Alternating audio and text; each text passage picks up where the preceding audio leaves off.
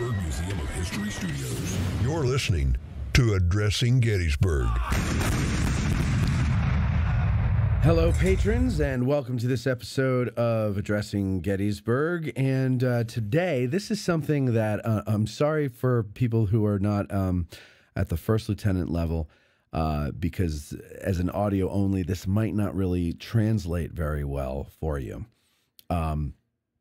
But if you are a first lieutenant, this is exactly why you are a first lieutenant, so that you can see how things go. And today we're going to you've all seen colorized photos, old photos colorized, and you might say to yourself, how do they do that? Is there color information there that they somehow magically extract with a chemical or something? Or do they go in by hand and color everything in? Like, how do they colorize black and white photographs? How can you add what is not there? Well, there's a way to do it, and it's arduous, according to my willingness to sit and work at something. I don't have time-consuming, probably. Time-consuming is definitely a good word for it. Dr. James Beeghley is on. I'm always Beeghley. There's a hard G in there. Oh, Beeghley. Yes. So like Beeghley. Mm-hmm. Okay, Beeghley. Yeah, Beeghley. from Great Babe. Remember the cartoon? Beeghley. Yeah. Mm-hmm. Great Babe, yeah. So Dr. James is with us. That's an old reference. I know. That's old Hanna-Barbera, right? Yeah. You're with us today. You're from teachthecivil.com, teaching the Civil War, and you do it through multimedia ways, right? I mean, how digital media? I mean, what's that specifically? You mean like teaching the Civil War? Well, I mean, yeah. Like, what exactly is? So what's your bag, baby? My bag is getting people to learn about history and the Civil War in different ways. So yes, I can look at a primary resource or a primary source in a book, but I can also go to the Library of Congress and get that primary source and interact with it in a multitude of ways through colorizing it, through just zooming in and out of images, through just analysis of it. The other big story that I always like to say is, if I hand you a book and there's a picture of the Rose Farm dead, someone's already written a narrative under that, whether it be correct or not. I've got books that have it listed as dead in the first day of the battle. Right. You know, so, and that was done by a guy at the Naval Academy, listed at the first Wisconsin or whatever unit was. And, somebody's already written that narrative, but I can also throw that picture up and let you write the narrative and let you scaffold the information that you've learned. So that's how I learned to use technology. So from Google Earth and how can you do that, to video, to colorizing images, just a multitude of ways that you can interact, and taking the Gettysburg Address and putting it into a word cloud and see which images come up, which words come up higher, or and why were those words important in that speech at that time. Or take that, now I just did one not too long ago. Take that speech and use Chat GPT to write it as another author. So like, oh, interesting. Yeah. So write the Gettysburg Address as if you're J.K. Rowling. How would you write it as a millennial? Right. As a millennial, right? As a tweet. Gen Z or How many tweets would it take to do the Gettysburg Address? Right. Yeah. Just little things like that. Or, you can use generative AI or, image AI to just, again, take a picture. I want to create an image of Abraham Lincoln giving the Gettysburg Address, or taking a selfie before the Gettysburg Address. So how can kids take original primary and even secondary sources like images from Kunstler or Gallen or one of those guys, and take that information and learn from it in a digital format and have access to it? Because even the Adams County Historical Society and all these historical societies and then museums have these resources online that you can access now that previously were inaccessible to people. Right. So how do you take that and use it in your classroom, or use it as yourself to learn more about a topic? It's amazing to me the things that people are able to do with AI visually already. I'm seeing a lot more of this now, especially with history channels on YouTube. They'll use AI to create an image of an ancient person who we have no photograph of. Oh, right. Maybe there's paintings, or maybe there's a statue or some kind of a likeness, but not really anything concrete that we can say for certain that is what, Julius Caesar looked like or whatever. Right. Or they'll take There was one that went around not too long ago. Somebody took the presidents and put them in modern attire. Oh, yeah, yeah. Did you see that one? That was really good. Yeah, there's a lot of, and what's amazing to me is when I've tried AI visuals, Photoshop just had an update, and they have an AI thing in there now, and they have a tutorial, and I did the tutorial. And as long as I did the tutorial, everything I told it to do, it did, and it looked realistic. And I was like, this is amazing. Then I tried to take what I learned in the tutorial on an image that I took, and it didn't work. And it's demented. Right. And maybe it's I don't know how to use the right language to get it to do whatever I need it to do. I don't know how to tweak it after it's created something. Like I had an image that I took of the Sherfy barn. And the fence is in the foreground. The fence kind of leads you into the picture towards the barn, which is in the center of the frame. And I said, Union soldiers leaning on fence, firing muskets. Yeah, they won't get that. Not even close. I mean, what it thought a Union soldier looked like. It was scary. It was creepy to me. It was like it was creepy, almost demonic looking. Right. So. You know, I'm amazed at people who have already mastered AI. I think some of it is the program too. I use well, not for me. Well, you know, like Mid Journey is like one of the best ones, but it's a paid service. So the ones that you have to pay. Yeah, that's the problem. So that's the problem. You know, I use like Dolly is the Chat GPT version. Okay, it's not perfect, but it's what do you have to pay for these things? Well, the Chat GPT Dolly DALLE-E is free, and it does some for you. Adobe Firefly has one. Okay, that does some free stuff. That's a good one. Firefly. So I have Adobe Creative Cloud. So you don't need it. It's free. The Firefly is free as part of Creative Cloud. Not exterior, or it's not part of. You don't have to have Creative Cloud to have the Firefly, right? All right. Well, then maybe I will do. Let me just adjust your. I keep wanting to look up there. You know, or even you ask about what I do, and like taking. You can put a green screen. You can go to Walmart, and buy a green screen and put it behind a kid or behind you, and you can be anywhere in the world. Right. Doing news broadcast. We just learned about the Battle of Gettysburg. I want you to do a live from the field report of the Battle of Gettysburg. It's just, can you have kids write a written 3-page report? Yes. Or can you have them create something digitally to express what they've learned, because not all kids are writers. Some kids are creative and like to use video or whatever, and they can do it all on their phones now, some of them. So yeah.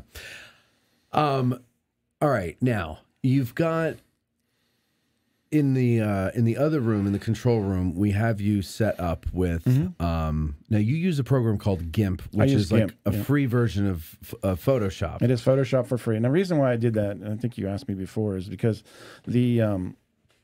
I always work with teachers, and most of the teachers that I worked with couldn't afford Photoshop. So I've always found a free version, like DaVinci Resolve or OpenOffice. There are free versions of software out there that you can use that'll do what you want. So I've used Gimp forever, and it's just been, available, and it's easy to use and easy to learn. Whereas Photoshop has a little bit steeper learning curve. So I use Gimp, GIMP. And so anybody can get that. And it has all the power of Photoshop. I was actually surprised. Like, it's got everything that Photoshop has. Yeah, pretty much. Seems, right? Yeah, especially, unless you're an advanced graphic, editor, there's some features that it doesn't have. But you can also get, they call them plugins for GIMP that will allow it to expand the functionality of it. Okay. So, but for the most part, you can just go download the file, and it's pretty simple right out of the box. Well, so what we're going to do is have you go over into the other room, and you're going to actually be controlling the visual part of the show from this part out, and people are going to be able to see just how you do it. Now, what's the photo that we're going to do? It's that famous photo of the disemboweled soldier. Yeah, I can show you that one. I brought a couple different versions, so I think it's. But you're going to show us layer by layer how you colorize a photo. That's the photo that you're going to do, right? I can do that one. I can do that one. I can do I brought the gatehouse. I brought the three. I think the disemboweled one. Not to be graphic, ladies and gentlemen, but I think because we've all seen this picture. And it's kind of in the black and white version, and when you see like copies of it, and they're not like the high res versions, it's kind of hard to make out what's going on. Right. But now you're starting with a high res version. Yeah, I'll show you how to grab those. Right, and then you're adding many layers to it. It's not just one button that you click. It's many different layers that you add. Right. So And if I have the color, if you have a line of soldiers, let's just say, Union soldiers, each of their coats, their sack coats or frock coats would have a different hue of navy blue. Right. So, you have to look at each one individually and what would their color of their coat be. And is it more worn? Is it an officer? So the officers' coats tend to be a little darker than the enlisted men. So looking at those types of things, like, can generative AI colorize a photo? Yes, absolutely. But this is like, I call them like adult coloring books. Yeah. Just spending time coloring images, you know what I mean, to do it kind of relaxes me. As you say, it would frustrate you. It would. I would rather actually take a colored pencil and color in a coloring book or paint a picture. But right. yeah. So those are the kinds of subtleties that you can get into and looking at it. The other cool thing is that sometimes when I post them online, I'll get historians or I'll get experts that'll say, no, this should be this. So I'll get some feedback and they'll say, you need to change, you should change it. Not you need to, you should. Yeah. I posted one of some dead soldiers. I think it was probably the Rosewoods, and they're like, no, they would have been dead X number of days. Their bodies would have been darker, because of the decomposition and whatever I'm blanking settling of blood and that rigor mortis and all that. They said the blood would have been darker, and I was like, okay, that makes sense. Thank you for this guy's an EMT kind of thing, and so I can appreciate that feedback. But to me, when I see a very well done colorization of a historic photograph, all of a sudden, that history, that event, those people are real to me. And maybe this is just because my brain is simple and it's not a very complex brain. But I've always looked at history as almost like as if it didn't happen, like a fairy tale. They're good stories. These people are interesting. They have interesting stories to their lives. And we look at their pictures, but they're not real to me because none of them smile. We don't see them in ways that we are used to seeing people now. And, they're posed. They're sitting there. They look like a statue. Right. And while I know that they were real, I know that they existed, it's not until I see them as my eyes see life, color, that I finally go, wow, that really was a real person. And look, his hair is more auburn than it is brown. Or it looks different in auburn or whatever. Or you're doing like Joe Hooker's a good example with the blue eyes and the red hair. When you see him colorized, it's like, wow, that's really cool. Yeah. So or you're doing one and you see an officer and you realize he has a wedding ring on. So you start thinking about his wife and his family that he might have back home, and little things like that start to get you to think about it. Or you'll go across one and they'll have a tear in their pants or something. How did that happen? You start to think about those types of things. Yeah, more noticeable in color. And yes, they are. All right, so let's have you walk in the other room here. I got a little walking music for you here. And as he goes over and gets the computer ready, ladies and gentlemen, and if you're watching this on YouTube, this is part of our fall preview season. Go over to patreon.com/addressinggettysburg and become a first lieutenant to see this stuff all the time, because once we go on Christmas break, the fall preview season is over. Excuse me. All right, you in there, Dr. Jim? Let me turn your mic up. There you are. Switch to screen capture. All right, here we go. So we're going to switch over to screen capture. Beautiful, beautiful. All right, now. There you go. I know there's so many. There we go. There we go. Okay. So I wanted to show some examples. I did bring some examples. Let's start with that. All right. So these are finished products. These are finished products in no particular order. Okay. So these are from a while ago. Some of these are from a while ago. Some of them I've updated. This is Captain Hoff, who this is over across from the gatehouse of the Evergreen Cemetery, over in that area, is where his camp was. Okay. Huh. So across. Yeah, and this is the backside of his camp. Oh, okay. I think I see. Oh, that must be the old farm lane. What are those trees? Do you know where those trees are? Again, right there across. It's at the base of right by past that old museum, and where Over in that area. So those trees would be behind the museum? So yeah, that's Culp's Hill. In the background, yeah. Yeah, all right. I know where that is. So that farm lane that they're in front of is no longer there, but I think I know. Right. At one point, I think someone had said that they had found the rock formation that was in there. Yeah. You know, so again, probably I'm going to defer to Frasanito on that one. And whose camp was this? As Captain Hoff. Hoff of the what? He was like a sanitary or commissary kind of thing. Got it. So this one was interesting. Obviously, again, the Lee's headquarters. I played with the roof on this one, and like if I ever had to do it, I'd go back and redo this one. But the roof color, they were saying that there would be more moss on it. So Tim Smith had actually given me feedback on this one and said, no, it wouldn't be gray. It would be more like green and browns of the roof of the house. Now, how would they know that? How do they know there's more moss on it? Yeah, I don't know. Oh, you based can on the kind of see material it. and stuff. Oh, because it's like wood shingles. Yep. Okay. God. So, See, that's the thing. And this is why I argue with Pete Carmichael that I am not indeed a historian, because you got to think of all that stuff. right. I am not a historian. No, me neither. I mean, know. you got to think all those little things. I mean, not every historian needs to think that stuff, but I think the good ones, like Tim, like they think that way, and that's why they're good. And that's their job too. Exactly. Yeah. So this is all over now. This was in Plum Run, in Devil's Den area, base of.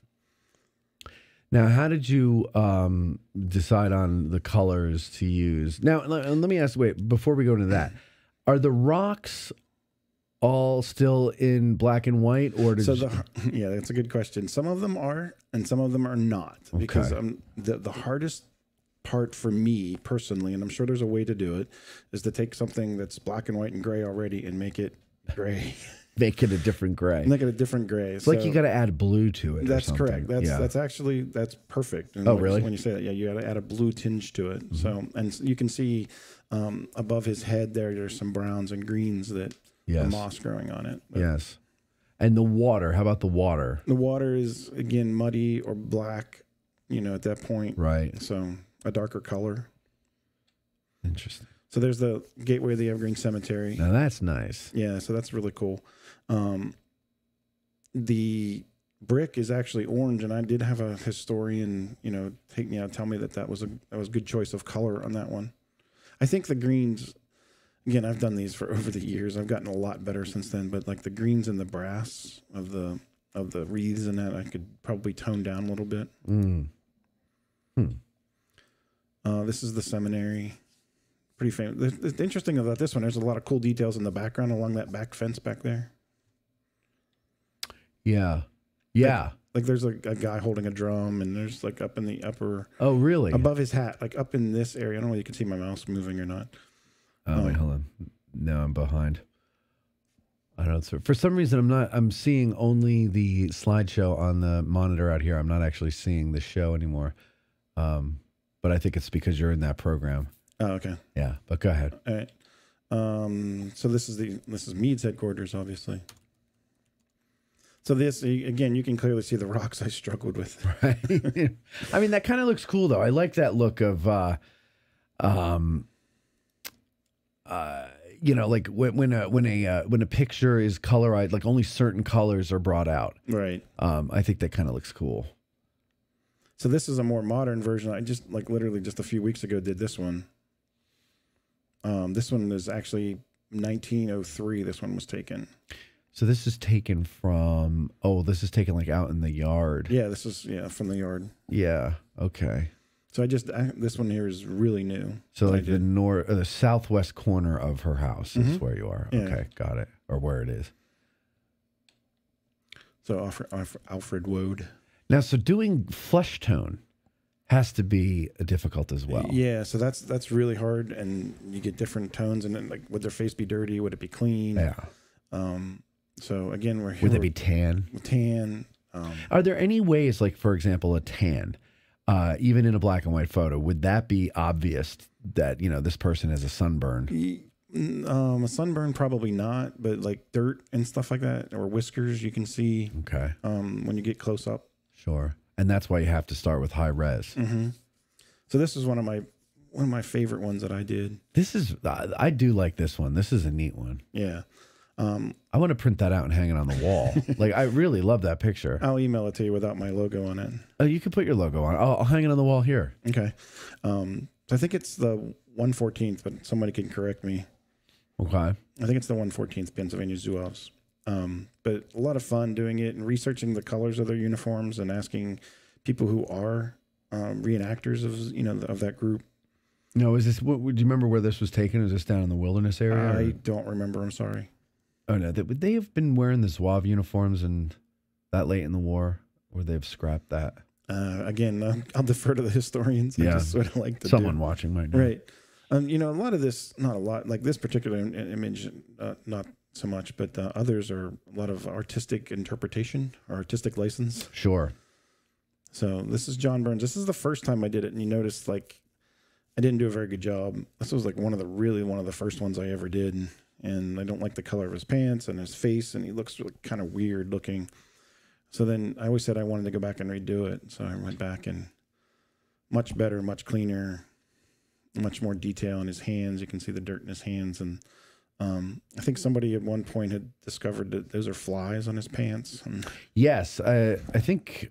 I don't know if Gary and Tim discovered it, but I know that I learned that detail from Gary and Tim. Yeah. All those little black, well, not maybe all, but a good chunk, let's say, of those little black specks all over the picture are flies. Because again, this was taken after the battle. Right. One of the details that the civilians have left behind is that there were swarms of flies. Just everywhere, a ridiculous amount of flies around here, and that makes a lot of sense, right? And like on this one, like somebody had told me that the pants colors were wrong and whatnot, and I always wanted to redo it, so I finally went back and did it, and I'm happy with that one. So the current slide is closer to what the colors would have been. Yeah. Now those aren't denim pants yet because they didn't have denim yet, did they? Or did they? I don't know the answer to that either. I always thought that jeans came more with westward expansion. Yeah, Wrangler and Levi right, Strauss. Levi Strauss. So this one was a quote unquote commission piece. That's another good one though. Yeah. So Scott Fink and Dustin Heisey asked me to do this one. Oh yeah. Because they were doing some research into the location of this photo. Okay. Out on the Rose Farm, so they asked me to do this one. And my understanding, I think Tim had pointed out that you can read the headboard right here, or maybe Scott had done that too. You can read the. Are you able to zoom in on that? Not this particular one. If I had the original, yes, you could. Mm-hmm. So again, more rosewood dead. So I mentioned earlier about the rigor mortis and stuff like that. So you can see the dark. You have to make it darker because of the way his body is. Just from the discoloration. I have trouble sometimes doing the dead bodies because it really gets to you after a while. I was going to ask you that because I was imagining if I were doing it and I'm zooming in on this dead guy's face over and over again to colorize it or something, and suddenly I'm seeing a person. I'm not seeing some, image of what I know is a dead human body, but I'm detached from it, just by looking at it. But as you zoom in and you work on it night after night, yeah, I bet it is. It really is because that's somebody's son, right? And those are the stories, right? Yes. So here's another one. I did this one really early on, and it's terrible. I hate it. I never liked the grass, and I never liked the colorization of it. It almost looks like it was taken at a reenactment, like a modern day. I always thought that the soldiers looked like they were almost green screened on top. And right. It's really bad. Yeah. But so then I went back, and after I got a lot better at it. That's much better.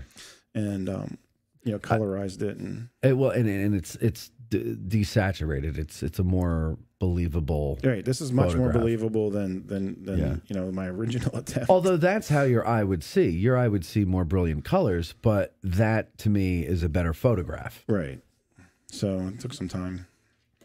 Again, you're doing all of these dead bodies and these bloated faces and disfigured faces. It's terrible. And then, of course, we got this one. Now, this is the one that we're going to, quote unquote, work on. Yeah, I'll show you how to work on it. Yeah. I'll show you how the layers on this one works. Okay. But, looking at the insides of his chest cavity. Well, that's what I'm saying is like in the black and white photograph, you really can't make out anything. But when you colorize these, suddenly it's a totally different story. Thing, yeah. So this is one of the Harvest of Death. I saw this one. Someone else had colorized this one, and I saw this one. Yep. So here's another one that I did early on. Of course, the famous 3 Confederate soldiers. Now this has always been an interesting photo to me because where we believe, as I understand it, where we believe this is taken from is up on Seminary Ridge, right? Mm-hmm. Yeah. And so you're looking that's what if you stand in the spot where they think that the photo was taken, there's I believe a plaque there. It's across. Yeah, the plaque is across the street. Okay, across the street. There's a white house there on the corner, and I don't know the name of the house, but yes, there's a plaque right there in the front of that. It says that across the street this photo was taken. Right. Okay. So if you were to go and sit there or stand there and look out to see that view, you won't see that view because the town now is in your way. It's expanded out. But that's what it would have looked like. And when you think of the retreat of the First Corps and everything like that, right? You know, that's where they were retreating over. It's not like today. If you tried to retreat from the seminary today, you would have a much harder time. And they had a hard time to begin with, but you would have a much harder time than they did back then.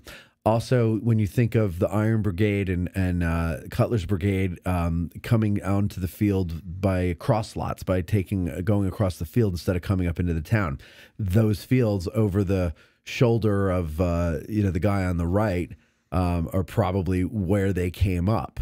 And so you can see. Oh, right, yeah, because the seminary is like off to his right. Off to the right, yeah. So you can see that it's a lot easier to make out. But if you look over the shoulder of the guy on the left, you see a really tall thing. Right, that's the poplar tree. Oh, I thought that was the National Tower. No, that's the poplar. No, I'm just kidding. I know, isn't there? Yes, that's the poplar tree. Now, my question, is that still... Because there's a really tall tree across from the gatehouse on Cemetery. Okay, so that tree is not there. That tree is not there. But that is Cemetery Hill. Correct. That's directly across the street from the gatehouse. Right. There are tall trees directly across the street from the gatehouse now, but not that specific tree. And so that gives you an idea there. That's Cemetery Hill. That's the hill that Lee wanted him to take. The heights beyond the town, right? If practicable. That's it there. All right. So again, this was my original version. I don't know. Now, what's going on with the guy's face in the middle? I can't see. It's blurred. It's blurred. It's a defect in the original glass plate. Oh, okay. So then this is my updated version that I did. I don't know, but you can see I did a much better job on the grass in the background. Yeah. And the logs. Whoops, sorry, I went the wrong way. And the logs are better. So I just got better at the process as we do with anything. Get better at colorizing. Sure. I mean, I think it's almost a miracle that you could add color to it and have it look somewhat in any way realistic. You know what I mean? It's hard. Yeah. So I mean, I like the first one we were looking at. I like that. I'm just impressed that you were able to do that. Go back to that first one if you don't mind. That one? Yeah, that one there. Is the detail that you could see in the background, which is there in black and white, but when you colorize it, suddenly, even if you get the colors wrong, it's suddenly different to me. Now it's again, it's real. And even if you get the color of the wood a little off in the jackets or whatever, it's still more real to me. These look like real people. The guy on the left, his face to me is such a modern looking face. He looks like a country music star when you look closely at his face, but these are real Confederate soldiers. They walked all the way up here and fought in this battle and got captured. And, it's amazing to me. It's just fascinating. Yeah. So even adding, you mentioned marching, the little details of adding dirt to their boots. Yep. So they're not like strictly black and that sort of thing. Exactly. All right. What else? So that's a better one. This is Brady out on McPherson's Ridge, first day. Now, the interesting famous thing, pond, if you will. Yeah, that pond. Now, part of the pond is still there. Correct. But they put the road over the rest of it. For some reason. So it's, if you're ever wondering where the hell's this pond, well, it's there. It's there. It's right around the 150th. Right. The road goes right by where he's standing, I think, is how that works. Yeah, I think so. And that's McPherson's Woods in the background there. Okay, so these guys. This is a wounded Zouave. Some of these, like, I saw other people like post them, and then I'm like, I want to do that. Yeah. So I don't. And then Antietam. That's a nice one too. Now, is that partially black and white and partially? No, it's all colored. Yeah, because of the grass and the green. The greens in the grass came out really differently. Yeah. So I like that. That's another hanger. That's a good one. Yeah, I always like this one. So you mentioned about flesh tones and things like that. So like this is an older gentleman, so you got to get some blues and reds in his hands and his face a little bit because of his age. He's graying. Yeah. And liver spots. Right. Yeah, that's essentially correct. Yeah. Mm-hmm. Yeah. Wow. So then you can also take images, the black and white images from Harper's Weekly, and colorize them. So that's neat. Christmas Eve. This is one of the first representations of Santa Claus. This is by Thomas Nast. So you can see the wife on the left, and you have the picture of the dad up there in the corner, and then the dad on the right looking at pictures of his kids who are sleeping far away. Wait, where's Santa Claus? In the upper left-hand corner. I need glasses. Okay. Santa and his reindeer. And the reindeer, yeah. I'm just looking for Santa himself. I see it now. Yeah, he's up there in the upper left, and then in the upper right, you have Santa delivering presents to the troops. Oh, that was nice of him to think of the troops. Right. Yeah. So, but that is cool. So that was not colorized. That was not colorized, and I decided I do a lot of the images, and I thought, well, this should be working too. That's pretty nice. Yeah, so then this is one of the original Harper's Weeklies. This is Santa visiting camp. So these colors, if I went back and did it, I would tone it down a little bit, just really bright, kind of cartoonish. But yeah, well, I mean, it's a drawing. It is, so I kind of like it, though. It's not bad. It's not bad. Don't beat yourself up, Jim. That's what I got. All right, cool. So now let's go and we'll go into the I lost my mouse. Eviscerated guy.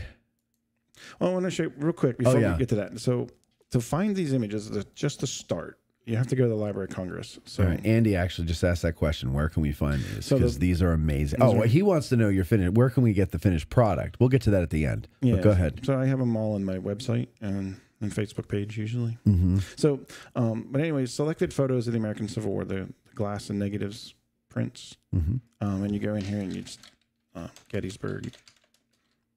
And I'm going to do the battle because it'll kind of narrow it down a little bit. Yeah. So here you can get all of these photos. There's the John Brown one, John Burns, excuse me. I always do that. So you click on this image and you can see you get different versions. Blow this up a little bit. Does that help? It helps, yeah. So you get different versions of this photograph. So you can get a JPEG version, which is 90 kilobytes. Or you can get this TIFF version. TIFF stands for Tagged Encapsulated File Format. And it's 96 megabytes. That's the file that you want. Yes, the bigger the better. The bigger the better. And I used to have a hard drive full of these images. Like I had thousands of them. I've gotten away from that. But that's the version that you want. Because that's the version that will let you zoom in and access them and manipulate them without getting that grainy pixelization. Right. And that's important. And I think the other thing that you need to point out is that you've got to have a computer that's got some power. You really don't, actually. You don't? No, you don't. Because every time I use one that doesn't, I mean, even the computer that you're on there, or actually this laptop that I use here, right? I bought it, like with balls, because like I basically looked for a gaming computer because I was going to be doing a lot of video and audio editing. And even with this thing, I find limitations. And now the one that you're on there has... Some of it's RAM. Yes. So if I recommend... And again, you need hard drive space and you need RAM. Right. So if you're working on a very complex photo with hundreds of layers or dozens of layers even, it will slow your computer down. But I do this on my Mac laptop all the time without any Macs issue. are, I think, a little better for that. Macs are better for everything. No, they're not.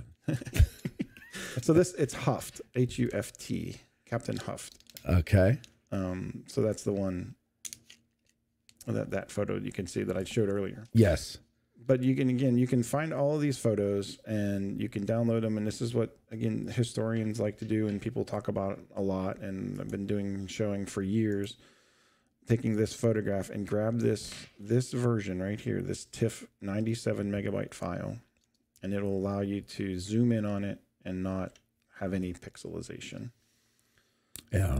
So, And it's real, and not only that, but you can really see a lot of detail, even in the background in a lot of these pictures. yeah.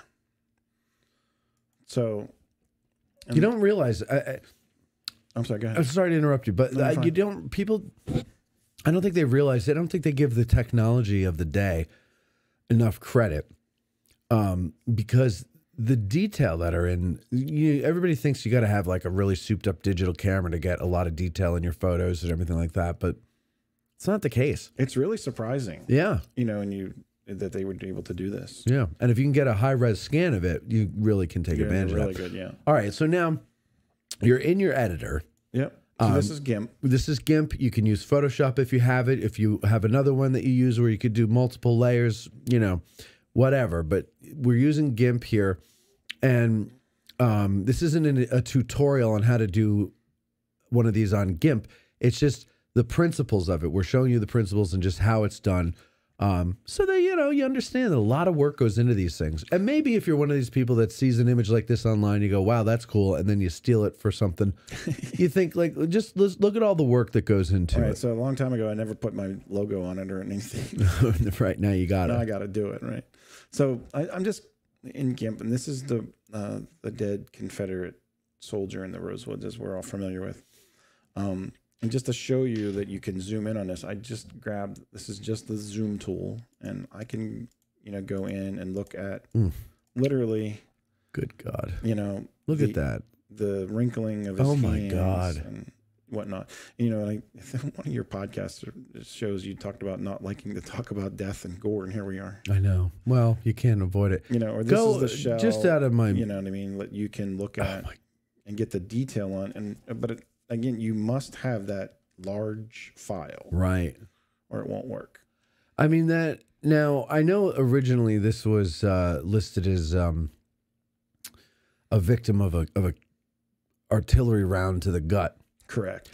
I wonder if it's because that shell is laying there. Yes, it is. That was the reason why they said that. Okay. This is a prop that was used. This musket is a prop. Oh, okay. Oh, really? Mm-hmm. So how do we know that? Because the same musket can be seen in multiple images. It's also in the sharpshooter image because it's missing the ramrod and everything. It's a prop. Wow. See, that again, you also have to be like a detective to be a historian. Well, that's, it's one of the things I like to do with kids too. Like CSI Gettysburg. Yeah. From years ago. It was one of my first lessons that I developed. It was CSI Gettysburg. You're dropped in the Rosewoods, and these are your photos that you have, and what do you think happened here? And, right. You know what I mean? You can be a detective and say, how was this guy killed? Your first conclusion is that this, but then you realize, well, where'd his arm go? He's missing his arm. You know what I mean? Oh, look at that. Oh, my God. Is that? And he's missing his arm right here. But am I looking at his shoulder joint? Yeah. Holy crap.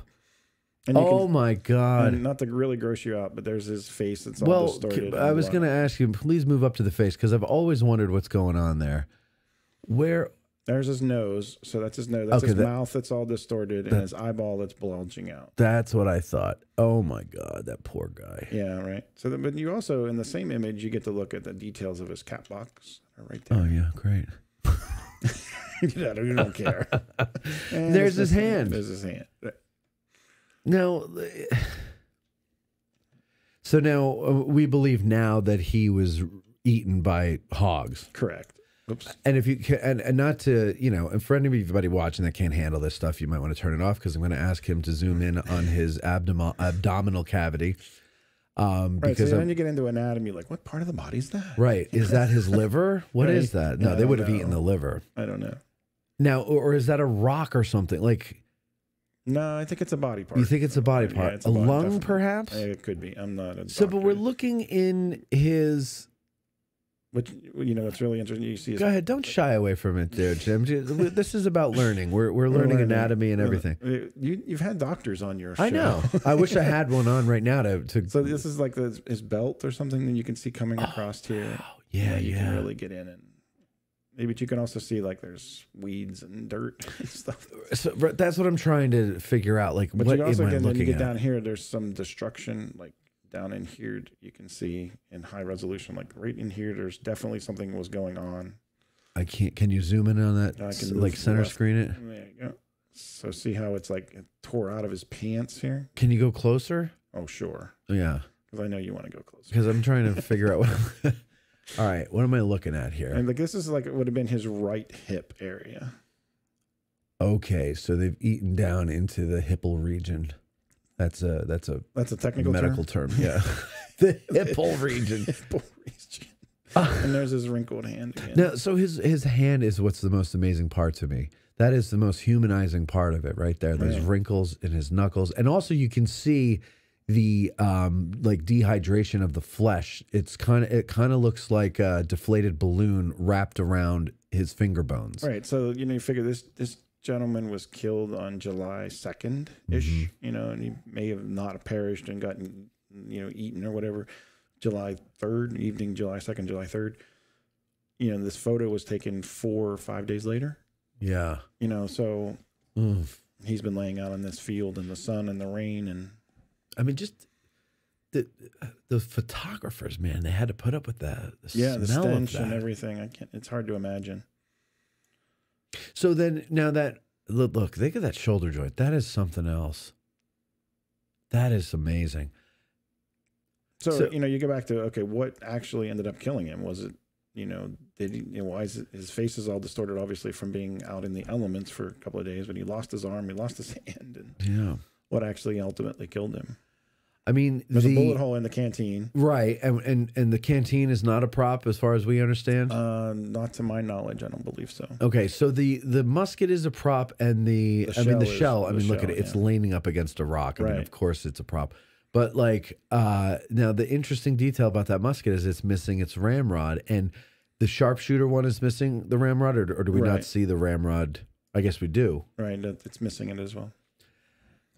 So it's like Brady's assistant. He shows up in a bunch of photographs. It's kind of like this prop shows up. In a right, bunch of right. But so they're using these props in a bunch of different. So there are a lot of them, maybe not all, of course. I don't think, aside from the musket and the. Everything that we've identified as props here, I think, it's obviously the body is not staged. So this is, let me just show you another level of detail with these large images. So this is the I'm going to adjust, keep talking. I'm going to adjust the monitor so I can see it better. Okay. So this is the gatehouse of the Evergreen Cemetery. This is Brady's assistant that I was just talking about. So that I always like to say that this guy right here is a soldier, this soldier, you can just barely see him in the raw image, but the advantages of having these large files that don't distort is that you can really zoom in on this guy. Yeah. So you can start to make some assumptions. I like to do this when I do presentations. I talk to like, how tall is this guy? Is he tall, short, young, old? So you asked me before, what's my bag? My bag is showing kids this picture and saying, tell me this kid. Write this kid's letter home after the battle. He's on guard duty. Is he young? Is he old? His breastplate is up here on his shoulder. It should be in the middle of his chest. You know what I mean? His coat is ill-fitting, which isn't uncommon, but his musket comes up to his nose, so he's not exactly that tall. Not a tall guy. Not a tall guy. So you can make some assumptions. Do we know how tall a musket is from butt to muzzle? I used to know. I don't know anymore. Go ahead. I'll look it up. You look it up. Don't you have one laying around here somewhere? At home. But you get the idea that like this guy can do this. You can also zoom in on this guy over here and look at, like, you can even see this guy's suspenders. 56 inches. Okay. How many feet is that? Divide by 12. So this is, again, Brady's assistant, obviously wearing different clothing than the soldier. But if you come over here to the left of this building, you can see the stove in here. Oh, wow. I think it's a stove. I mean, obviously it looks like a stove with a. No, yeah, you could see the pipe in the back. Right, the pipe here, and then the two burners. Yeah, that you could pop off to put the skillet on, and there's all this debris right here. Wow.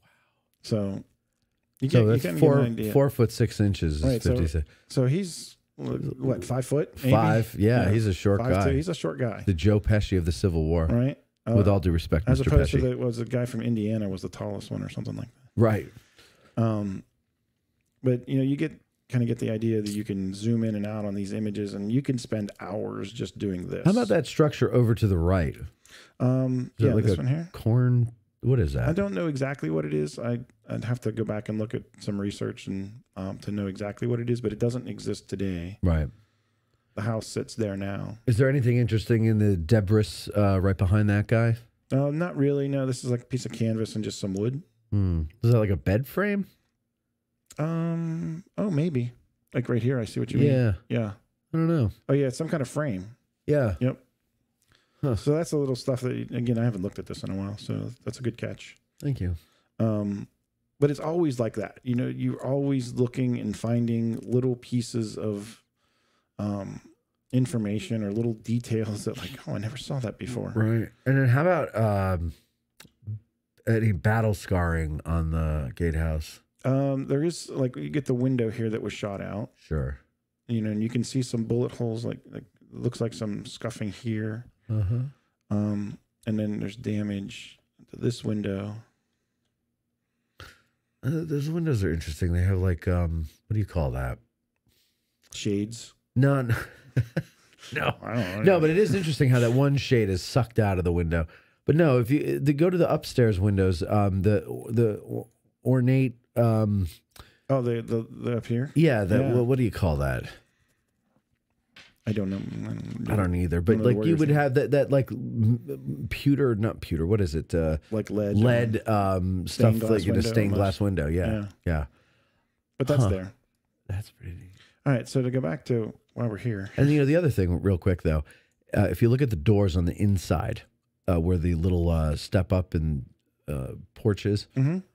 Now, it's been a while since I've been through that gatehouse, but I think the pavement has built up quite a bit. Yeah, it's much higher now. It's much higher now, right? A lot of that's foundation that we can see is not visible anymore. It's underground. Yep. Even in the front. Wow.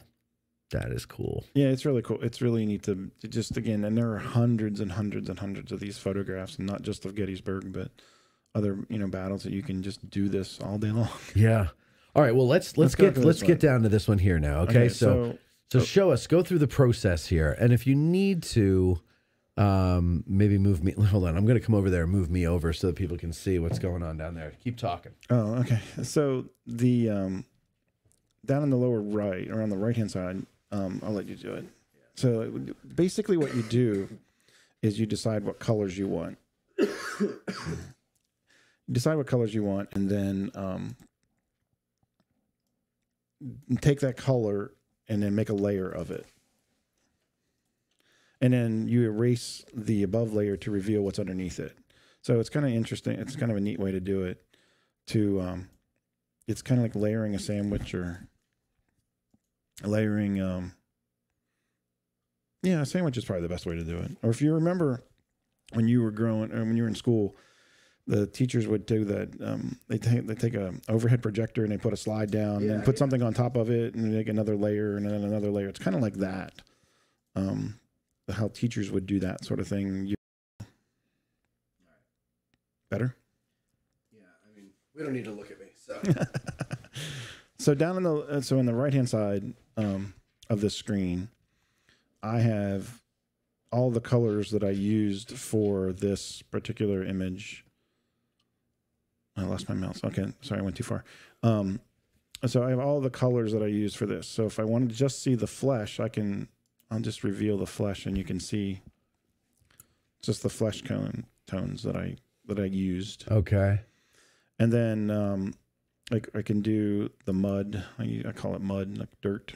Okay, like the raw ground.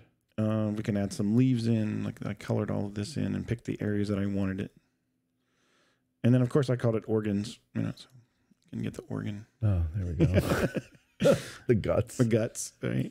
We get the dark blood, and a little color. Add some leaves in. So each one of these layers of the colorization the colors are hand chosen. The areas that you want to color, that color are hand chosen. and it's all, not all of it. I mean, a lot of it is, again, artistic interpretation. So there's a good one. You asked earlier about dead blue, you know? Yeah. So if I take this blue out here, watch how it changes. Oh yeah. Too pink, too right, alive. Too pink, too alive, right? So you go this and you add some blue to it, and it really like, okay, now he's dead. Yeah, he's pale. Yeah. So grass. So I added the grass in because, you know, again, it would have been trampled. It would have been his pants, you can do butternut. I call it butternut. Okay. There you go. And his pant, change his pants a little bit. What am I missing? So then I usually, to tone the colors down, I add a layer of just lightly colored black to just kind of. Yeah, that kills the saturation a bit. You know. And the white on this case just pops out that rock right there a little bit. So that's what you do, but you have to take each one of these layers and then. So, okay, so take them all off and go to the first layer that you added.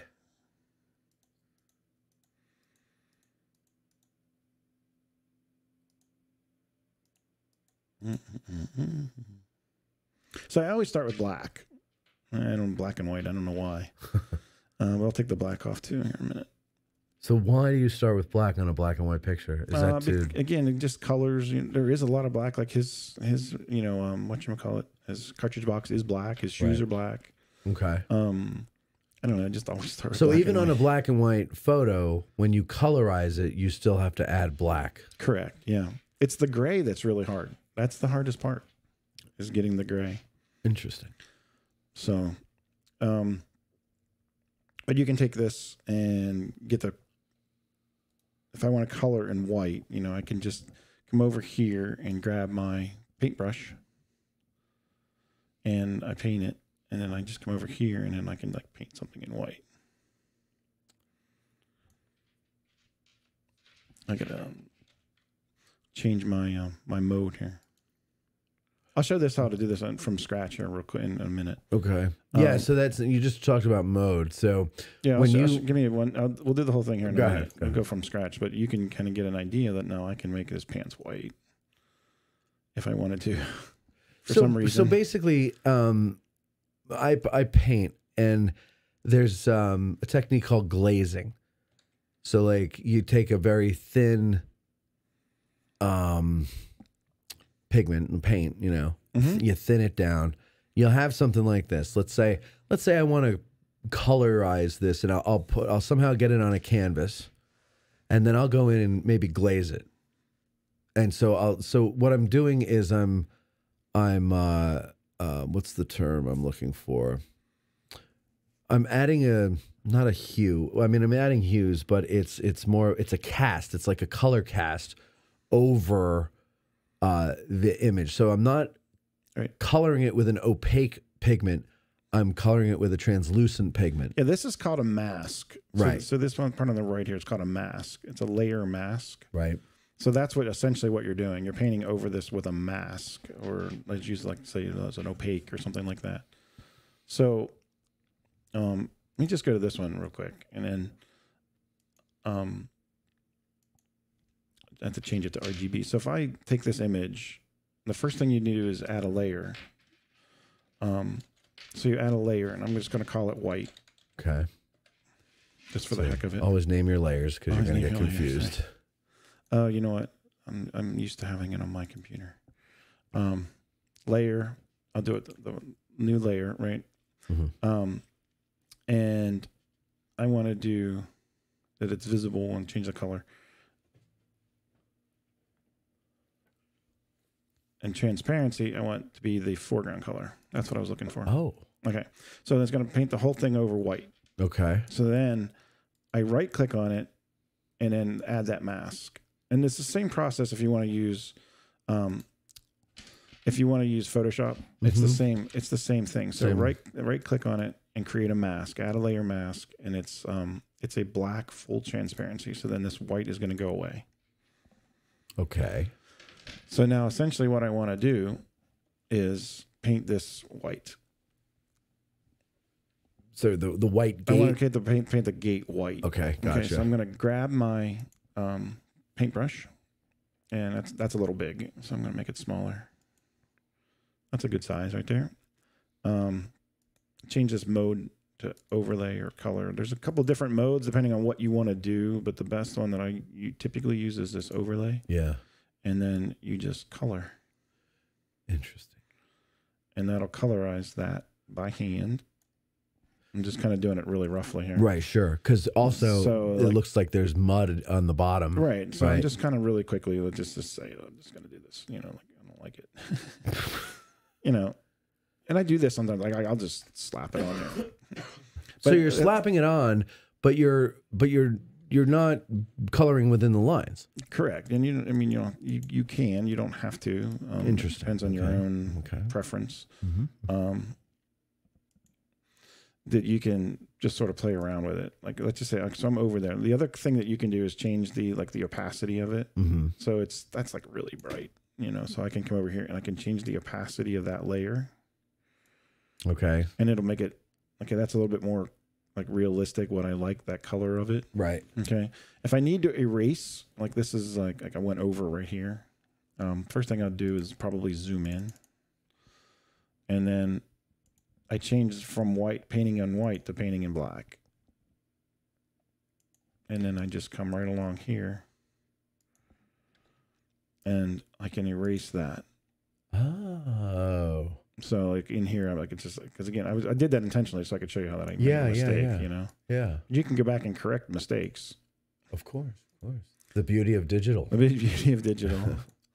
So, and that's how you kind of do that. And zoom out. And then you can, like this guy's code, or you can pick the colors that you want. So if I want to add a new layer, so just add a new layer. First thing you do is you pick a color and just pick, whatever color I want. I don't know, it's like a brick color, if you will. And just call it brick.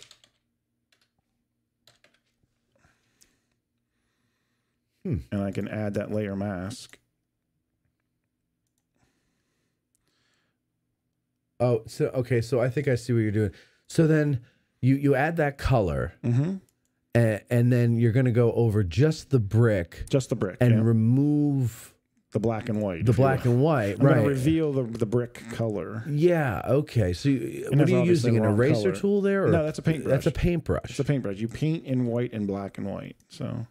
Again, this is a wrong color, but you kind of, it's but you get demonstrative purposes.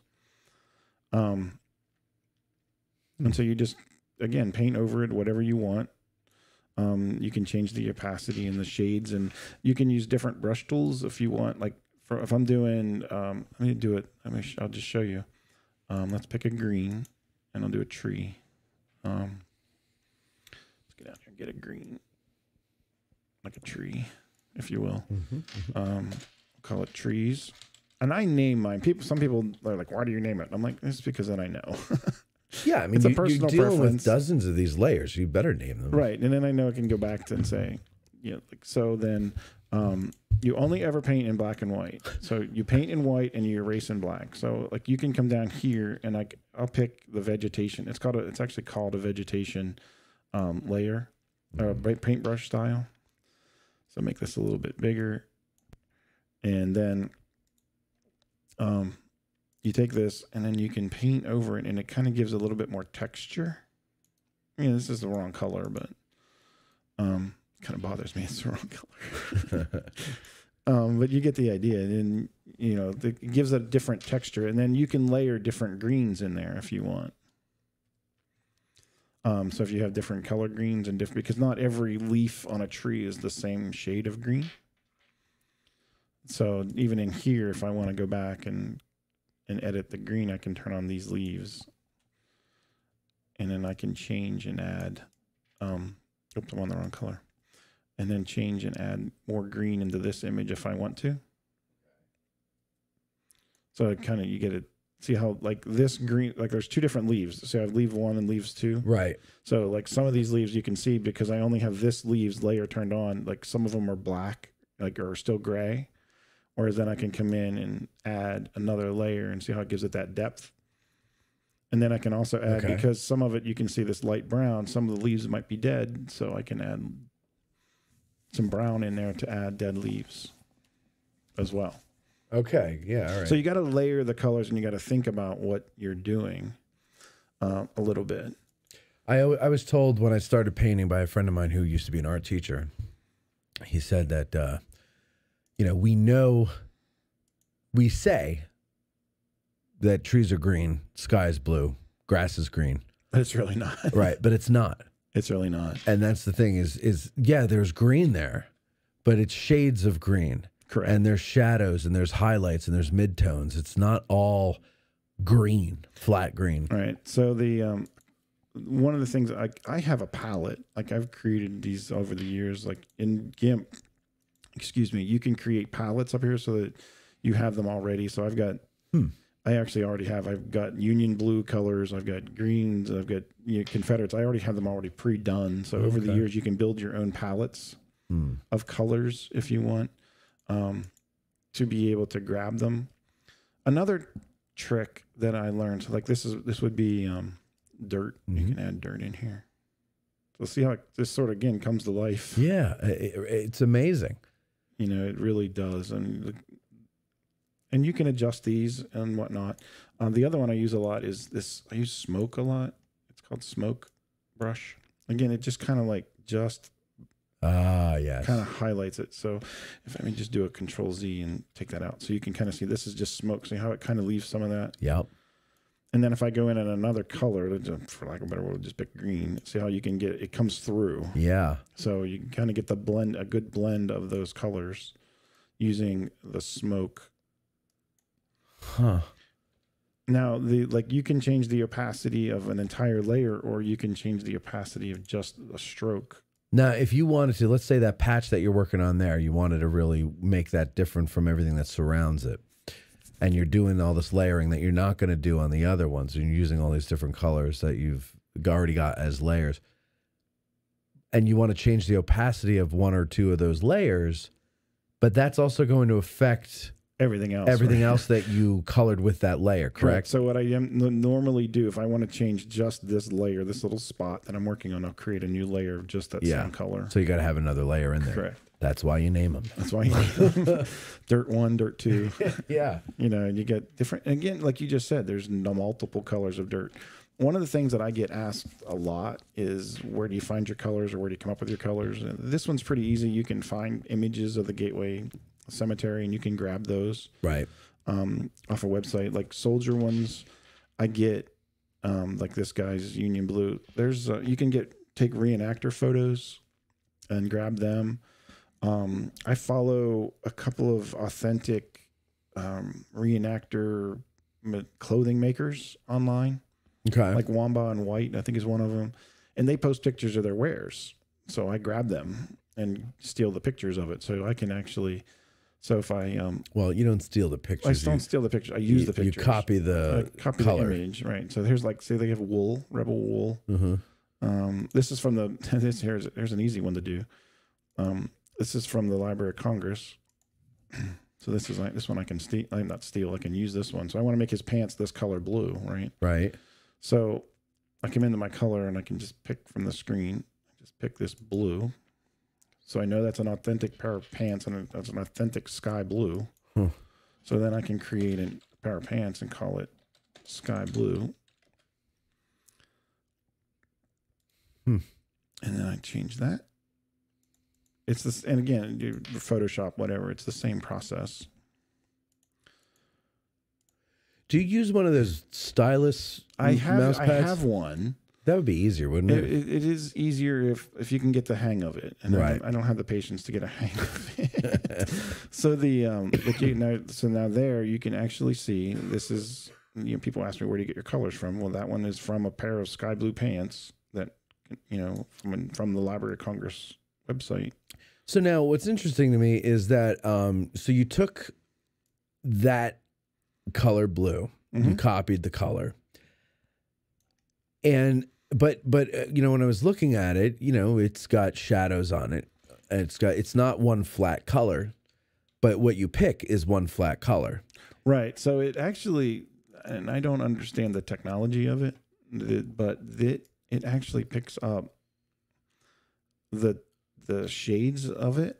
You mean when you copy it, it does, or when you're painting? When you're painting, it actually picks up like this is going to be brighter. See though, this because the sun is on the side. Yep. So it's actually you can actually see it's brighter on that side. Well, so that makes sense though because you're painting over. It's a transparency, right? So it's when you put that color onto the darker parts of his pants, it's going to show up darker because you're coloring a shadow. Mm-hmm. So that makes sense. But that's amazing. And so then those shadows are probably going to be accurate because you're using the well, I shouldn't say accurate. Well, they're accurate to the color you're using. Right. I guess I should say. Yep. See now there you can see that's a pretty accurate color of sky blue. Wow. Now, do you do the skies themselves up here? Yeah. Sometimes, like I'll just do a really light blue. Like I'll take this and do I'll do a smoke kind of thing. I keep doing that. I'll do a smoke color like this. I'll do it really large.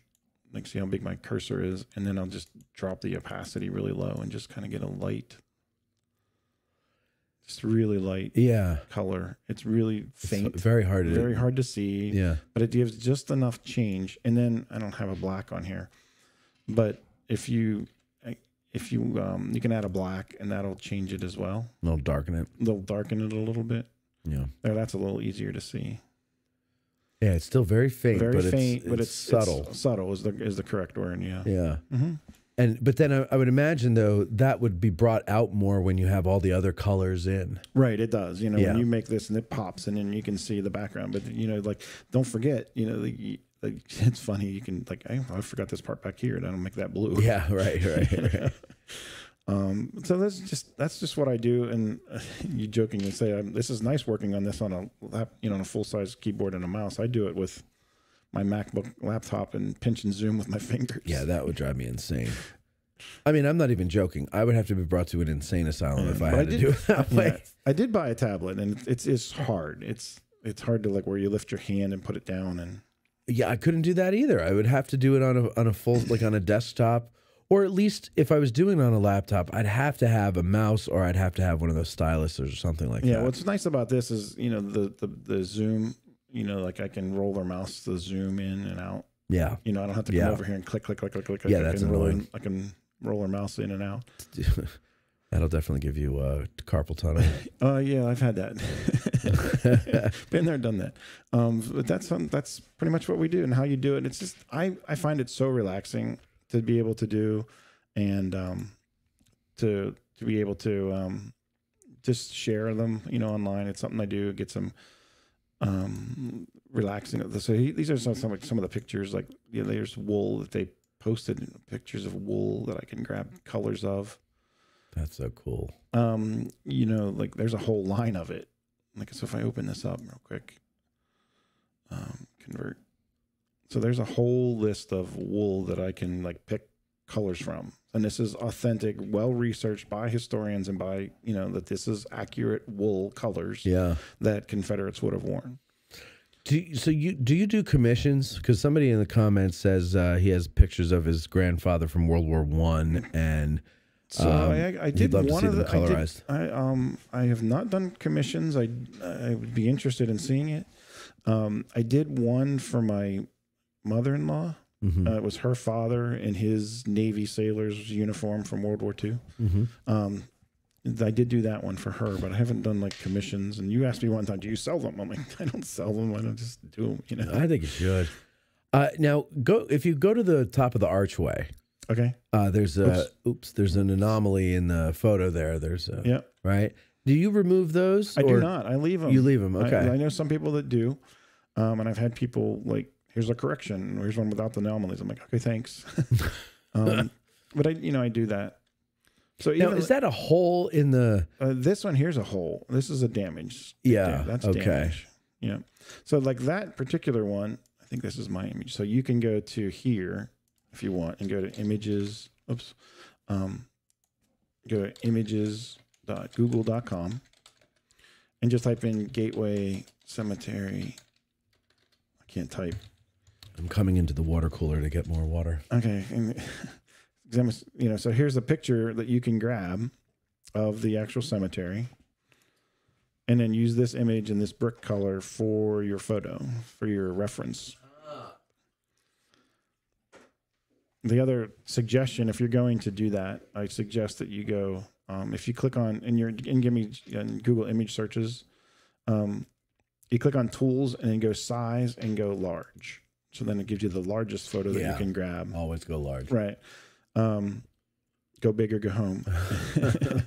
But you're going to get the idea. And again, you're not, so you're using, this is from John Banks' blog, but you can take this image, you're not selling it, you're not using it, so it's legal, as a reference point. You're basically just taking a sample of the color. Correct. Right. Yep. So what I do, I don't not even so much anymore. There's a plugin you can get for Chrome that'll allow you to grab colors from a page. Oh, that's cool. So they call them the hex colors, the hex code colors. There's a. So when you do this, I'm sorry, like white is all F's, zeros, all zeros is black. Oh. So if I change the color to red, you see my number changes. Yes. So you get the hex code. So you can do that too. So if I go, my tab go. So if I go here and I type in butternut hex code, it'll actually give me, that's a color of butternut. Encyclopedia. Yeah, there's a bunch of them. There's like, but I mean, it's just color. Like is there anything you can't do online? No, it's amazing. So I can even do grass hex code, and it'll give me like, that's a general code. So that's the number that I need to look up, that 567D46. So if I take 567D46 and I go over here, 547D46, hit enter. It's giving me that green. Wow. Wow, that is something. So that gives you a starting point. Like if I wanted to look at this brass and I don't know what to look for, I can do old brass hex code, and it'll give me antique brass hex codes. That's not quite right. I was looking for a green. You're looking for that darker. I'm looking for a green, Yeah. Right. So you can just go here and say, I want a green. You can do green brass, or it's bronze, isn't it? Yeah. Old bronze, not brass. Right. That's right. I know what you meant, but BRONZE hex code, and it's going to be a green. So there's your green. That's amazing. So little things like, so that one even shows a statue. So antique bronze. So that's the color right there, and you want to grab this hex code 665.D1E and put that into your program, and then you can colorize these and get really close. That's something. So, I had another question. So if somebody wants to do a commission, they can catch me through my website or Facebook page. And yeah. So the guy that asked about it says that he actually has the uniforms too. So you can, nice. You can use the uniforms as period correct. Yeah. The one that I did when it was in his navy white, so it was pretty easy. Right. So, okay, yeah, I was just going to say, let's go back to this guy here. So now, talking about grass, you've got different, greens, let's say greens, grass and trees. And we're talking before that you have different shades of them. And here you can see you've got different shades of green in here. Yeah. You got to account for different things like distance. In the distance, all colors change in the distance because the more distance you have, the more atmosphere you have between the camera or the eye and the mountains or the distance. Like for example, mountains are always painted in like a blue or a purplish or something like that. Purple mountain majesties. Like that's the atmosphere. If you go right up to the mountain, it's green. It's dark. It's a dark color. Right. But you've got something in between you and the mountain that you're viewing at miles distance or whatever. The other thing you have to look at too is like which way is the sun hitting them? Yeah. I was going to say that when we were at the gatehouse. You go back to the gatehouse for a sec, and zoom in on the soldier behind this, and you were pointing out how his right pant leg was going to be lighter because the sun's coming from there, and I said, well, this must be late morning that it was taken, or early afternoon as the sun is in the southern sky, right? Because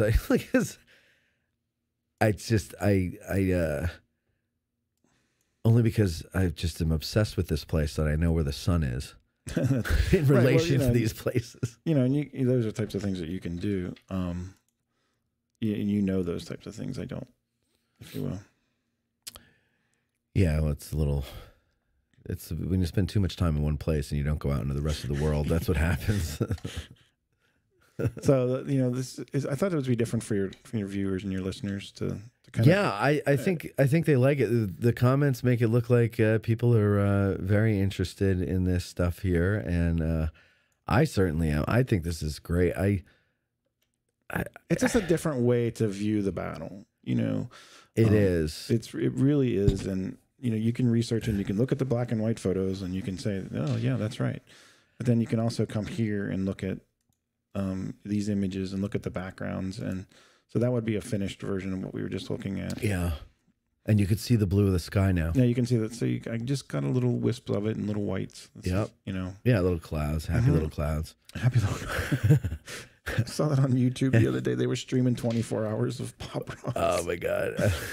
Like it's little things. And zoom in on her house. I'm not sure I can from here, but I can. Because this isn't the image. Oh yeah. Okay. So we have a question about the soldier. Can you go back to him? Yeah. And I hate to do this, but zoom in. Yeah, zoom in on the cavity. Okay. Okay. So Barbara asks, why did they think hogs ate him? From my understanding, they think that hogs ate him because he's found in the area where they knew hogs were roaming around. There's a story that the Rose Farm had hogs. There was a hog pen near the house, and when the Confederates were coming over it, you don't go around the fence. You knock the fence down, and that means the hogs get out. And the hogs, I'm surprised, frankly, that they didn't kill him and save him for later, but whatever, you got to keep going. And so at the end of July 2nd, when the area of the wheat field and Rose's Woods or whatever are kind of a no man's land and it's just filled with dead and wounded, well, that's a smorgasbord for the hogs. Right. There's an account of an officer beating back hogs with his sword. Yeah. Yeah. Yeah, and he describes. I think there's a few accounts of people describing the sounds of the men being eaten alive by these hogs because they were too wounded to get away. They either shot through the legs or whatever the case may be, that they could not get away, but they were still alive. And these animals come along, smelling fresh blood. So you've seen this image too. This guy here has some damage as well. I didn't download. No, I don't think I have seen this. Where is this? Again, I don't know whether it's actually been found. Dustin Heisey seems to believe this is also a rose farm. Okay. Him and Scott Fink also believe that this is a rose farm. I'm not going to confirm or deny, but he has. Can you open that in Gimp so we can zoom in more? Let me download it real quick. Oh, I thought you had that already. No, I didn't. I just went and grabbed it real quick. So anyway, Barbara, if you look at the cavity, there it looks very neatly eaten out. Yeah, and you can see like right through here. There's like some ripping and tearing. And it's just not conducive. It's not rot. It's not like this shell would have caused different damage, right? Kind of thing. That should be downloaded file. I mean, that's the thing. Like, if the shell, let's say it went, and I'm no medical expert or anything or forensics guy, but I'm going to guess if the shell went and hit him, let's say from one side to the other, it would there would be some outer flesh, skin or whatever. I would imagine remaining. Although I don't know, but you could see it's just such a neat, almost surgical cut through. And, the guts, that's the fun stuff for the hogs to eat. So, they're going to go straight for that. It's soft. It's easy to get to. It sounds like I've eaten the guts out of corpses before. Like, I know this, but this is me just making a lot of guesses based on. All right, so there you go. Nothing. So this is the so image. let's zoom in. So if you're familiar, I'm sure you are, the Rosewoods. Yeah. So there's a big tree in the middle of the field. Dustin and them seem to think that this is that same tree. Oh, okay. So I'm not going to confirm it. I'm just telling you what they say. Right. All right. But there's another. Oh, God. It almost looks, wait, look at his face. It almost looks like the same guy. Yeah. Oh, my God. Can you go on the face more? Gotta go on the face more. Of course. Anything for you, man. Thank you. Yeah, I mean, it's almost the same effect on the face. The lips there. Go in closer. Don't be afraid. Don't be afraid. Well, it gets distorted. The audience can handle it. It gets distorted. Yeah, that's weird. But he has his left arm still intact. Yes, but now let's see so that's like his hip area. Left hip. That would be his left hip. Yeah, through there. And maybe that was a, oh my God, I don't know. That's just horrendous. Yeah, so again, you talk about little details. Like here's look at all the litter. Box. Yeah. And, like the cool one too is like the interior of the breastworks, a little round top. Oh, I bet. You know, there's a lot of debris in there that you can see, and you want to see the dead bodies though. There's a hat. I was like this hat like popped out at me when I was doing this image. Like, wow, straw hat. If you go back here, it's like it's not apparent. Right. Now you can't unsee it. Right.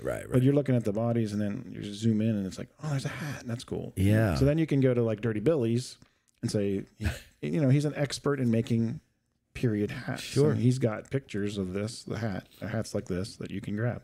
That's the beauty of getting into this, is that there's someone who specializes in every little aspect of what we're looking at in this picture. And if something catches your eye, you can find somebody who knows about that. Mm-hmm. And, you know, they can answer questions for you. Right. You know, and somebody, one time, I don't remember what image, that somebody was said, no, his pants wouldn't have been gray because they were this unit and they wore brown pants. Okay. I'm like, that's good information. Yeah. So, you know, I appreciate that. You mean you don't get offended when somebody does that and go, my research said blah, blah, blah. No, because I don't know. I'm not a historian. I'm not an expert in it. I'm a hobbyist. Yeah. You know, but you've had, I think I said before, you've had your doctors and whatnot on. You can see the bloating and the effects of rigor mortis on their bodies and stuff. Yeah, that's it's disturbing. It really is. I mean, and you think now, I'm thinking of the people that have to clean this up. You know, a guy who's shot through the gut and not eaten by hogs or not ripped apart by artillery, that's ghastly enough after he's been sitting out there for 4 or 5 days to go and you know, recover him and, you know, bring him for burial. So I brought this one along too, just, you know, again, you sort of you mentioned it before, but. Are we looking at, in the top of the frame there, are those leaves? Where's that? Yeah, this is a blemish, but these are leaves here from a tree. That's what I'm talking about. Yeah, these are leaves. But wait, it's a blemish at the top? This is a blemish here. But these are leaves. Yeah, this is leaves. That's what I'm talking about. Yeah, around the frame, the top and the side. Yep. Yeah. Huh. But, you know, the big question is, like, why is this guy's finger always been taped? Like, what's the history behind that? Oh, that is But now you can, like, really look. What is that? Yeah, I don't know. That's one of the things, you know, or guys who do research into, like, these are bullet canteens, you know, like there's a really cool example of what it looks like. And, wow, look at the detail on that. Right. And that's blurry, too. That's a little blurry, but that's neat. How about the, look, go to all of their hands. I'm fascinated by hands of the past. Hands of the past, as long as they're not dead. Yeah.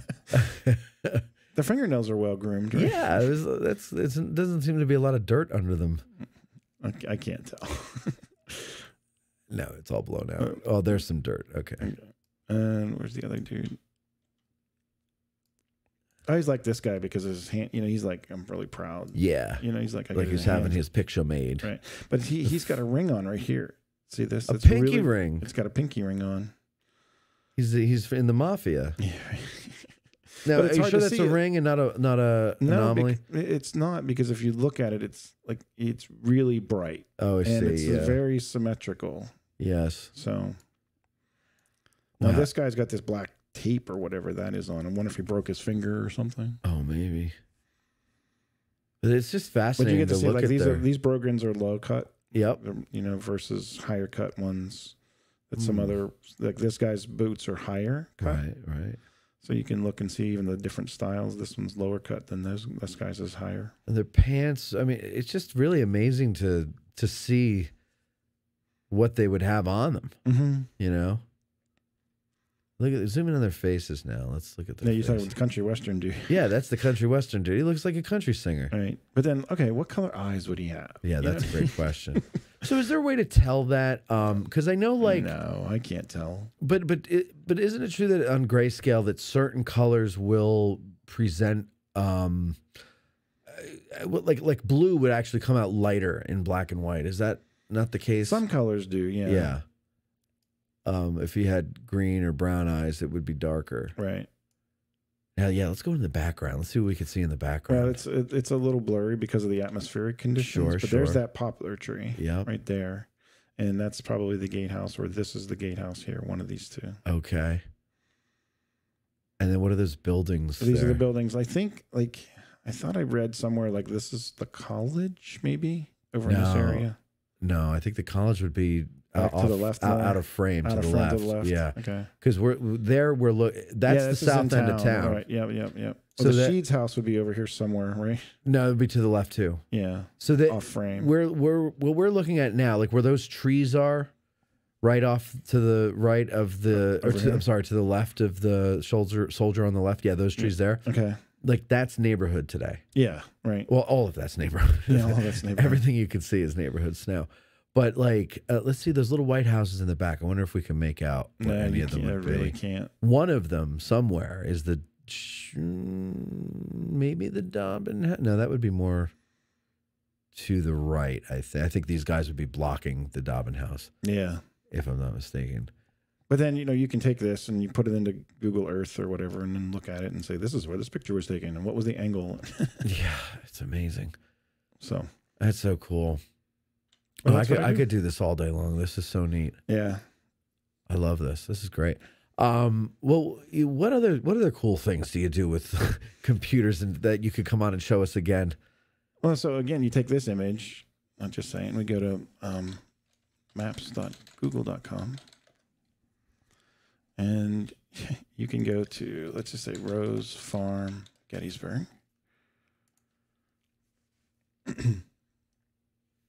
Come on. Did it not go to Gettysburg? Oh, there's Gettysburg. Oh, it didn't go to the Rose Farm, though. Oh, there it is right there. Okay. So we'll go in here and do a little round top. I'll go to the map view. Right. So I'm in the Rosewoods right here. I can actually go to street view. Drop this in here and standing in the Rosewoods.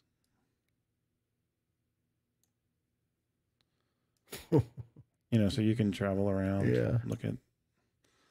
So which tree are you talking about that Dustin thinks is? This one. Right out there. That one, like right there. It's hard to see. Yeah. I would defer to him. You know what I mean? Him and Scott. Sure. But he thinks that that's it. It's right. It's like right there. Yeah. Okay. So when you said that, that's kind of the area I was picturing. Yeah. It's like this tree right here, right there. Okay. So you can do this, and here's the split rock. Okay. So you can line up the photos. That you want, and then, you can look at it and put the pictures. You can I don't have it with me, but you can take Frazanito's sketch that he did, like from his book, and overlay that onto the field and see exactly where he thinks they lined up. And wow, it's really cool. That is cool. But I don't know why it might not work in this version, but you can go and just zoom around and look all over the battlefield if you want. You can visit Devil's Den and Little Round. You can go up Little Round Top right now. Too soon, right? Yeah. And it doesn't necessarily need to be here. So the other question, like you can do with kids, or you can do even yourself. So you're reading an account of, let me think a minute. You're reading an account of the group that fired in Prolong, right? Bigelow's battery, right? So you can look and say, okay, well, what was their attack and how far could they attack and hit, Barksdale's Mississippians or whatever, you know what I mean? So like how far, what is their range? So you can use, not so much Google Maps, but you can use Google Earth because it has a measuring tool. Yep.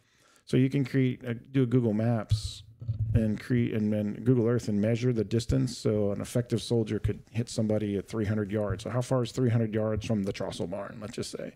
So how far would they have been shooting at people? Or what are the angles of a cannon? There are maps out there that show where the cannons were lined up along, like the avenues and by the Pennsylvania Monument and whatnot. Mm-hmm. So what would their range have been moving left and right and forward, and how far could they have hit someone? Is that an effective way to shoot them or whatnot?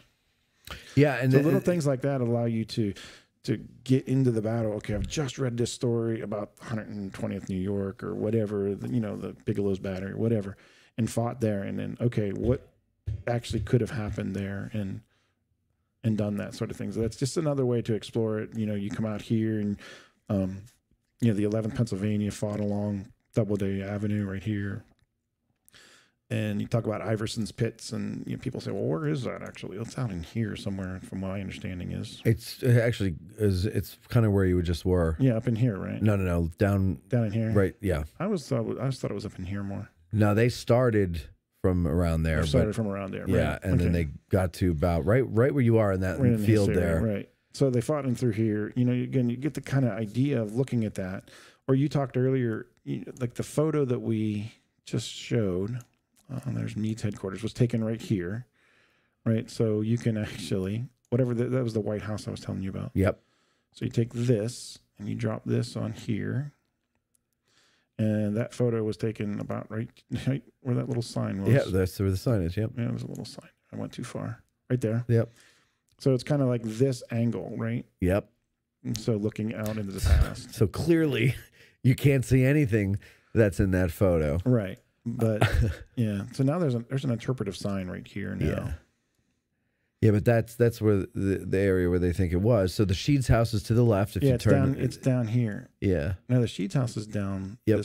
Yep. Further. Yep. And then Lee's headquarters is kind of behind you. Yeah, back to the left over here, behind this that house. Oh, there's the marker. I'm a little bit too far. There's the interpretive marker right there. Okay.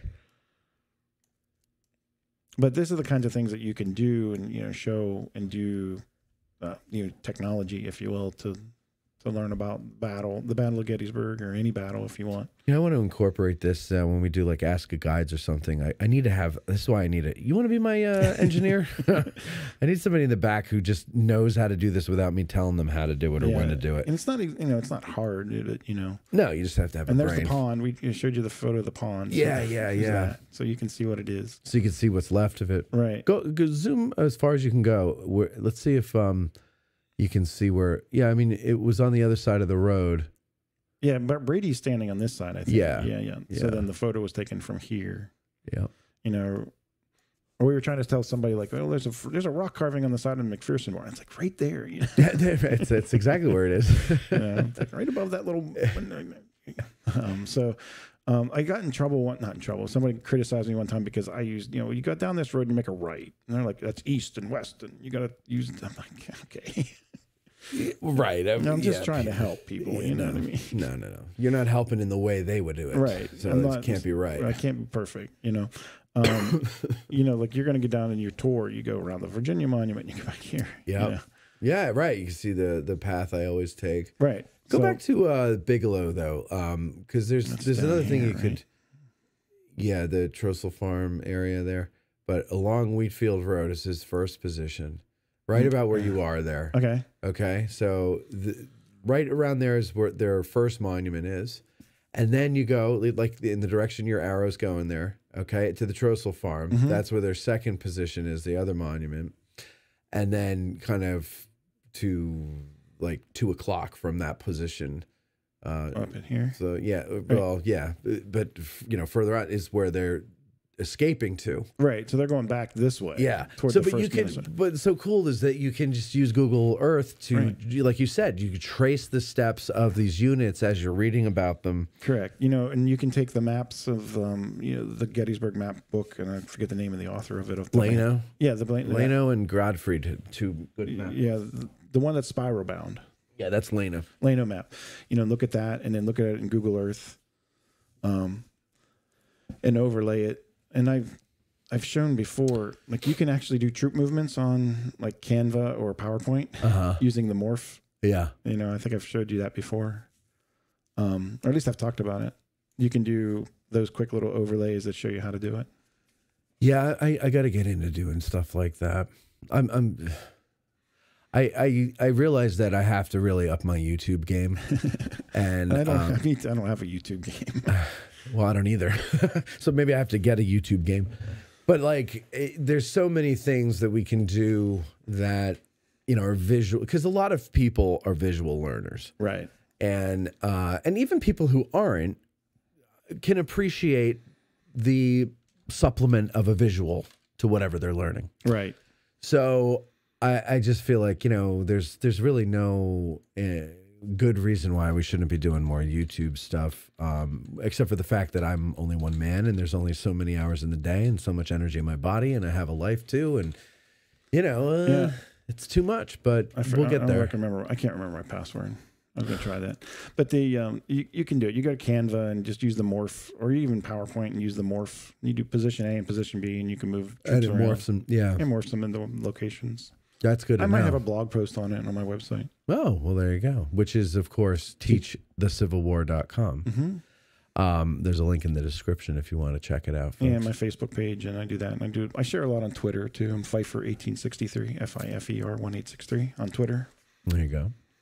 Barbara says, just never heard that about the hogs. Thanks. Didn't know hogs eat meat either. They'll eat anything. They'll eat anything, right? Well, you know, and you get. That's why when someone you know is a glutton and they call him a hog, there's a reason. Well, listen, Doc James, this was pretty cool. Pretty cool indeed. I thought it was different for your listeners. Oh, it's very different, but it's very informative and interesting, I think. I'm very... I don't know. I might be getting into a new thing now, which I'm really hoping is not the case. It's not the case because you have no time. I don't have any time for anything. Oh my God! You know, here's Chamberlain. Like portraits are easy to do. That's a good way to start. If you want to start with something, pick a portrait. They're that easy. makes sense. It's only half a dozen colors, if that. There's a gold, there's a black, blue, skin tones. Right. Right. Yeah. Skin tones have to be hard though. They're not really. Once you get the right one, some of it's by feel. But you go to images, Google images, and you find, male, get some samples, and you think, in a picture like this, he's cleaned up. He doesn't have dirt on his skin. He's well shaven, so it's not that hard. You could go to get Jeff Daniels and kind of grab his skin tone and So I did a couple of polls of the audience here while we were doing this. The first question was, would you have the patience to learn how to do this? And it is 50-50 no and yes. Okay. The second question was, does it bother you that some photos were staged, or does it make it more interesting? 75% says no, it makes it more interesting. And the 25 obviously is yes, it bothers me. So I like the So I'm from the photographer's point of view then. Why would they do that? It makes better, not unlike what we do as, artists or whatnot. Why do we do something? We make it for money, or we make it more dramatic, or, you know what I mean? Yeah, I think... it's a better product. Well, and I think, like you're saying, the photographer is not a historian. He's not thinking as a historian. Right. Right, exactly. Those guys, they were taking photos that would ultimately be for posterity. But the reality of it is that they were trying to make a living. Right. And it's not easy to make a living as a photographer. Even to this day, it's very hard. And so, you do something that... Now, what's interesting to me, though, is that they felt the need to do that with a brand new...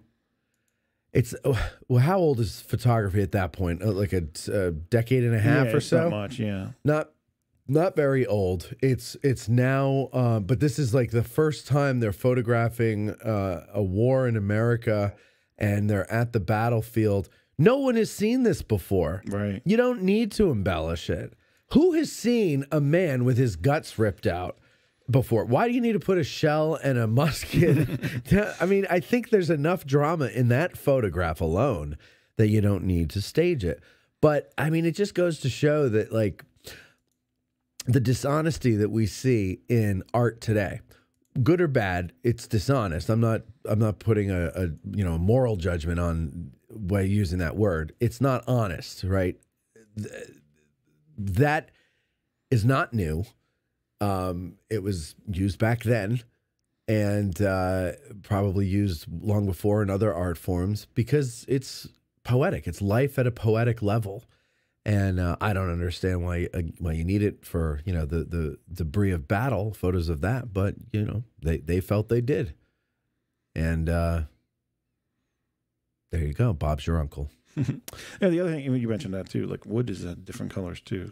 The outside bark versus inside and how aged is in. Yeah. And, wood is very rarely brown. Right.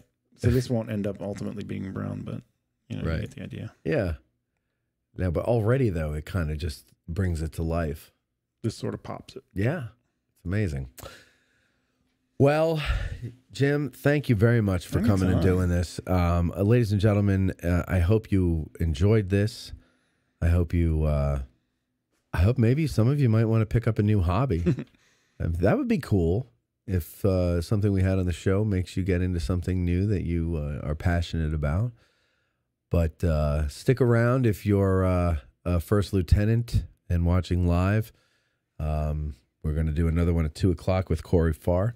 Otherwise, that's it for us here, ladies and gentlemen. Thank you all for listening. Thank you for watching, those of you in the First Lieutenant and the Fall Preview audience. And we will talk to you next time. Bye-bye. All right, thanks, Jim. Yeah, thanks.